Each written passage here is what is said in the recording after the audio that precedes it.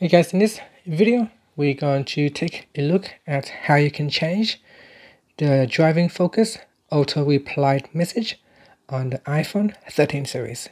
First, let's go back to the home screen by swiping up at the bottom of the screen. And on the home screen, tap on Settings.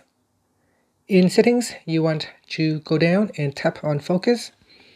And then in here, tap on Driving. Next, go down and tap on Auto Replied. And then tap on auto reply message, and here you can write your own custom message.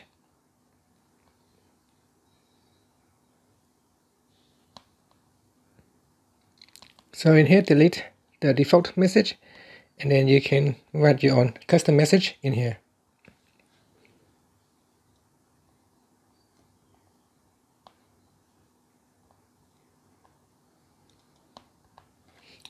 And that's it. Now you can tap on the back key to go back to settings.